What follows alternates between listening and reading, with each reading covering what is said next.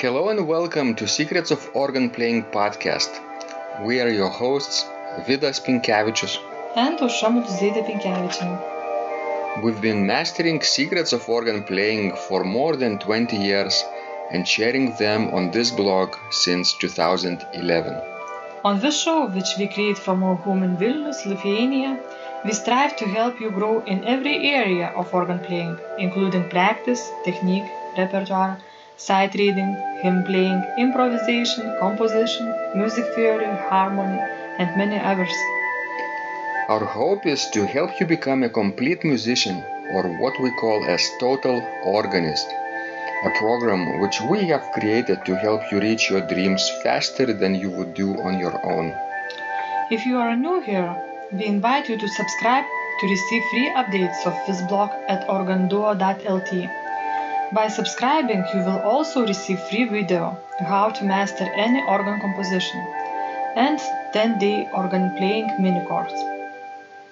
And now let's go to the podcast for today. Hi guys, this is Vidas. And Ausra. Let's start episode 349 of Secrets of Organ Playing podcast. And Francois is writing, Dear Vidas, I would like to ask about an exotic pedal in German Stummelpedal. Impossible to find an adequate translation. Will this pedal form, coming from Halberstadt over Böhms E-organs, to mention a better form than the ones on spinet organs, has some advantages. One is that it is not so monstrous like a conventional pedal in a house organ. I think of building one, long pedals, axis far behind. So my question, did you have to do with historical pedal of this form, or students who could bring farther technique, at least till some romantic works, practicing on this kind of pedals? Thanks in advance. Nicer and nicer your daily email. Thank you, Francois. Oh, this is really wonderful to hear that Francois is enjoying our daily conversations. Ausra. True. Can you say some nice words to Francois at first? I'm appreciated. It's nice that somebody finds it nice and useful. That's why we are doing it.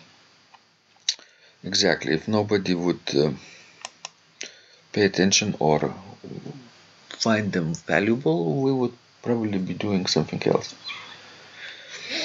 And concerning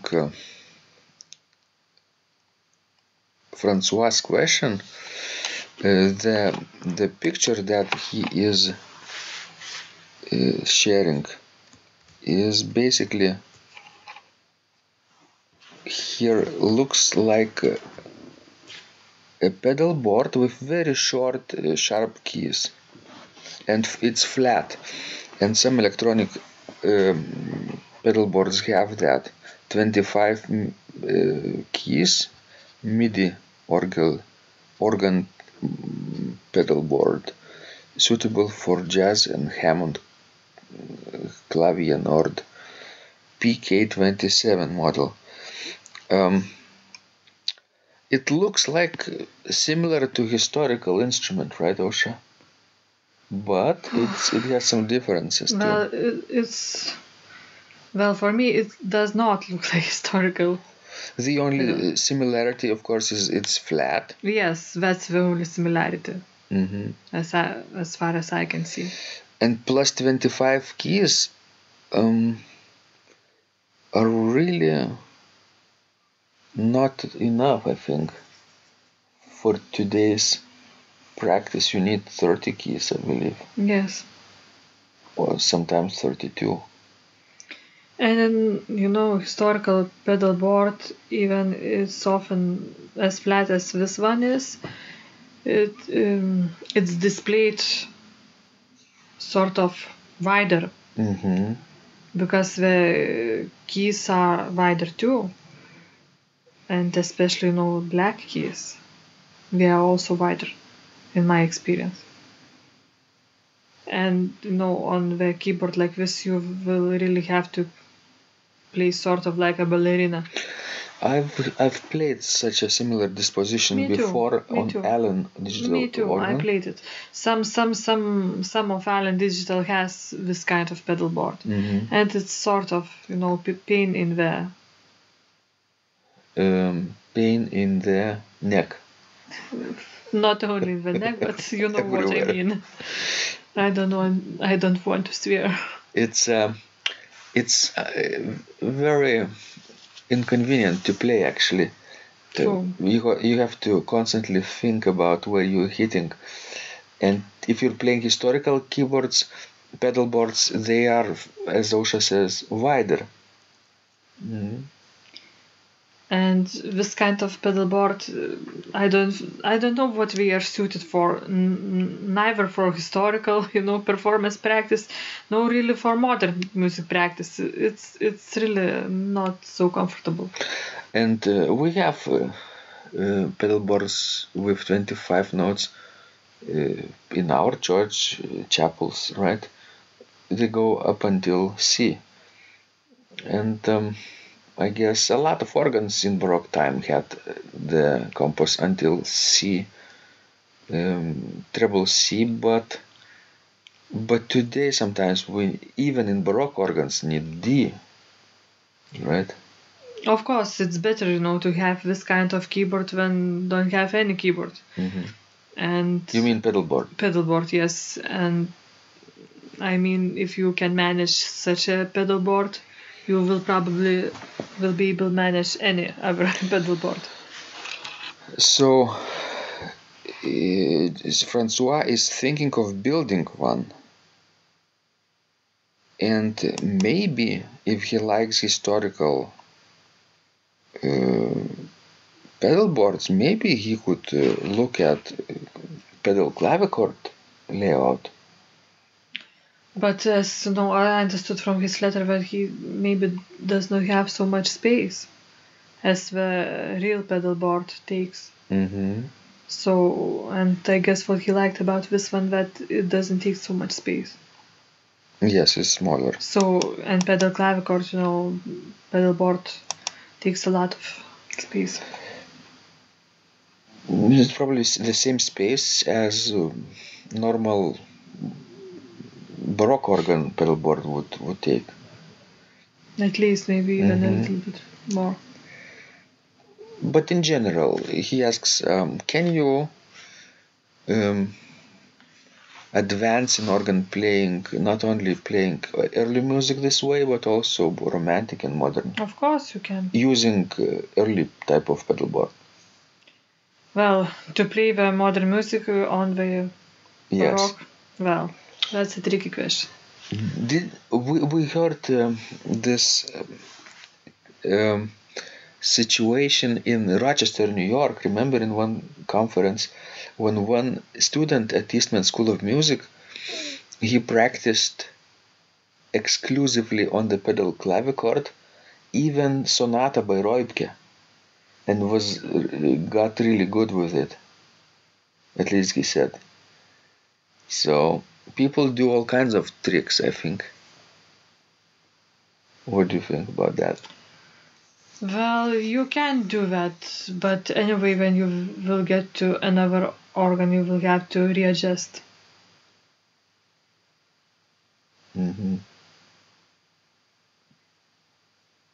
But that's the case for all organists with each different instrument.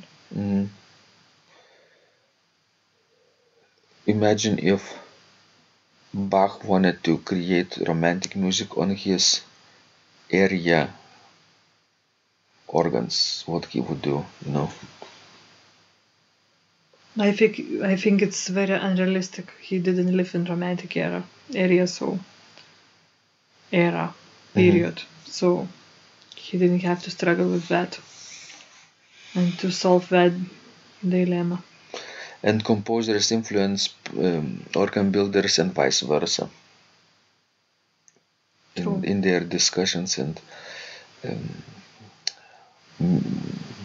meetings about what kind of music to create and what kind of instruments to build.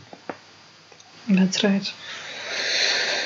Okay, well, this is interesting question, right? The one that people sometimes have to think deeply in figuring out the solutions, and solutions might not fit everyone, right? If Francois likes this kind of pedal board, there is nobody stopping him, right? True, why not? And